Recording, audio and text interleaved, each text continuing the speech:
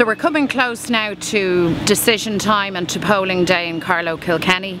Kathleen Funchion is undoubtedly the best candidate in the field for the simple reason that she offers you, the people of Carlow and Kilkenny, a different politics, a different style of representation, a new generation of political representation for the counties of Carlow and Kilkenny. So I want people to come out, please, and vote, and to use your vote wisely. All eyes will be on Carlow, Kilkenny to see what happens in this election. We want a strong message to government that their policies have failed rural Ireland, have failed the young of our country, have failed people struggling to pay their bills and looking for work. We want a message to go to government that what we need now is a shift in policy, investment in jobs, relief for struggling families and a new and a brighter future.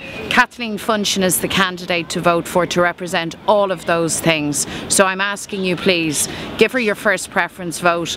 If you can't do that, give her the highest preference that you can. She's the woman to do the job for Carlow, Kilkenny.